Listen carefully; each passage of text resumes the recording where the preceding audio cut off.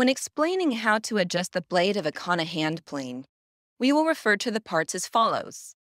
For the plane body, we'll say head and tail. For the plane blades, we'll say blade and chip breaker. To adjust the blade, tap the top of the blade with a hammer to move the blade forward. While you are doing this, be sure to look at the sole of the plane body to observe the blade as it approaches the mouth of the sole.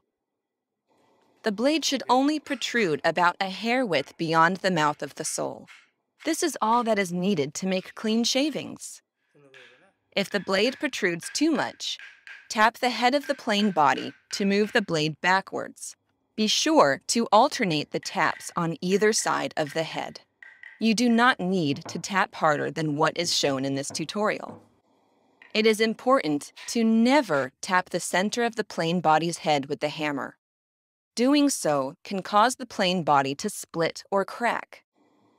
If the edge of the blade is protruding at an angle from the mouth of the sole, you can adjust the blade by tapping on the shoulder of the side that is sticking out beyond the mouth. Make sure that the edge of the blade is horizontal with the sole of the plane body before using your Kana hand plane. To adjust the chip breaker, tap the top of it to bring its edge close to the blade's edge. Continue tapping the chip breaker until the edge is just a hair width apart from the blade's edge. If the edges are too close, the hand plane will not shave.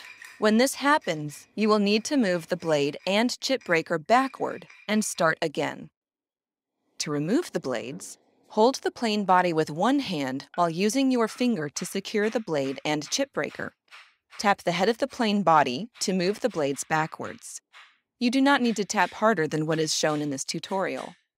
Once loose, pull the blade and chip breaker out carefully to avoid dropping them.